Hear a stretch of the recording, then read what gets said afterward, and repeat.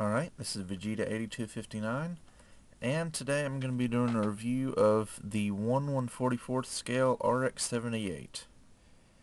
And, this is the very first Gundam model kit ever made by Bandai. It was released in July of 1980. And, this thing it's so retro it hurts. But I like stuff like this. I mean, I'm attracted to it in the same way that I'm attracted to vintage Transformers. It's just, I mean, obviously it's not as technically marvelous as some of the newer stuff, but it has its own little quaint charm to it. So, I guess let's get into the review. Before I start, here's his box art, which you may or may not have already seen if you saw the unboxing video. But there it is. Again, very retro. And he comes molded in one color. It's that kind of off-white greenish color. It's kind of weird. It's very hard color to describe, but the whole thing was molded in that, so I had to paint the entire kit. For articulation, he goes 360 at the shoulders.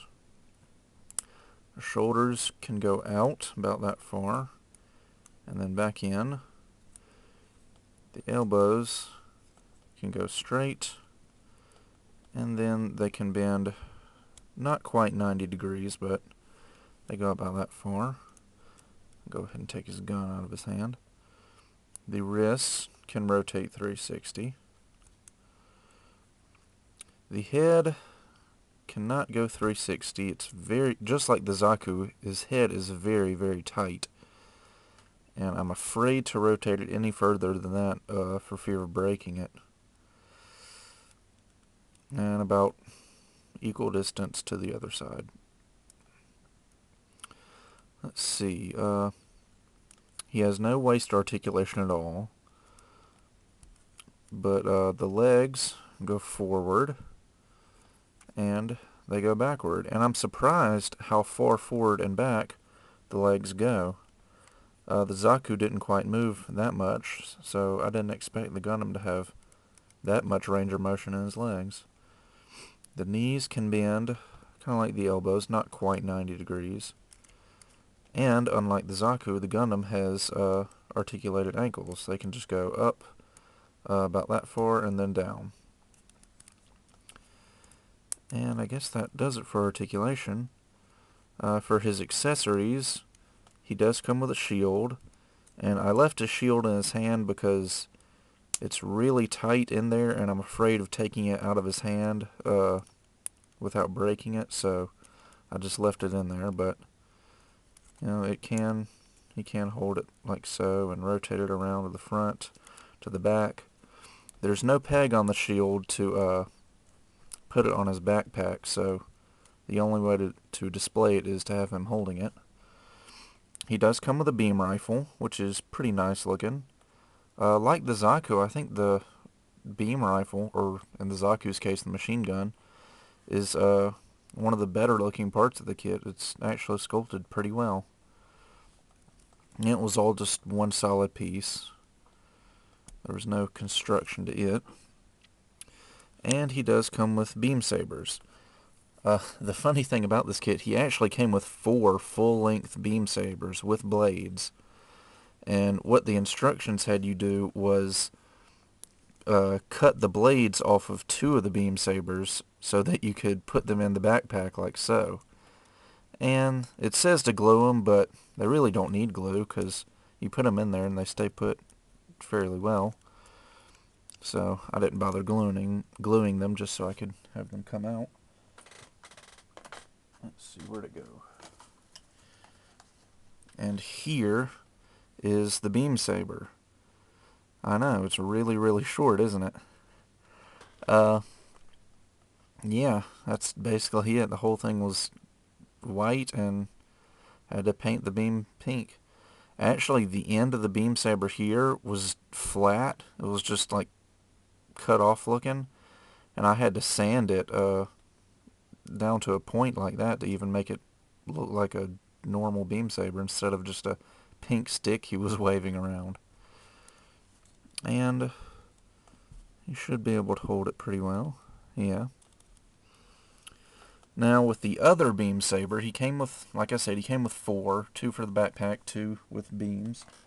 But for the other one, I cut the beam off and took just extra tree from the beam sabers of some other kit. I can't remember which kit it was. And made a nice long clear pink beam for him. I just cut it off, kind of carved the end down with an X-Acto knife, and then sanded it to make it a little smoother, and then just glued it to the beam saber handle, and now he's got something a little bit more like the high grade Gundam's beam saber. And I think it looks a little bit better. And just for comparison, here he is next to the high grade Gundam. And I'll go and take this out of his hand. And there you can see, what was it? See, this was released in 80. This was released in somewhere around 2000, I think. Maybe 99. So about 20 years between this kit and this kit. And you can definitely see what 20 years of modeling technology can do for a kit. And here he is again next to the equally as old Zaku kit.